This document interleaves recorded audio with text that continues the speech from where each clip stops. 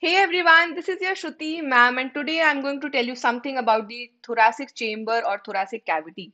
Thoracic cavity, which is also known as chest cavity, is the second largest hollow space of our body. And let's see how it is covered from all the sides. So from the back, we have vertebral column. From the front, we have the bone of sternum. Towards the lateral sides, we have all the ribs, and in between the ribs, we have intercostal muscles. Now, the end of the thoracic cavity, we have diaphragm, which is a muscular and membranous partition between the thoracic and the abdominal cavity. Now, in the thoracic cavity, we have two major organs. One is lungs, which is in pair, and the second one is heart. And when we talk about the position of the heart, it is known as mediastinum.